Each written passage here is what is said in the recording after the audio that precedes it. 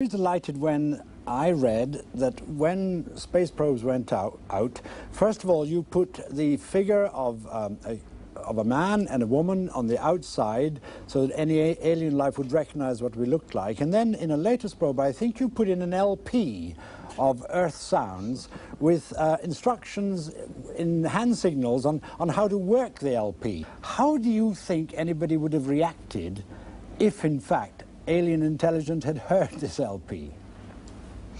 My guess is that it'd be something like, oh, look, another artifact from some extremely primitive civilization. Which one is this? But then some degree of thanks that we were thoughtful enough to send a message into the far future, which could in no way benefit us, certainly a selfless act. And perhaps it would be recognized as a hopeful and optimistic gesture by an emerging civilization just setting foot into the great galactic wilderness.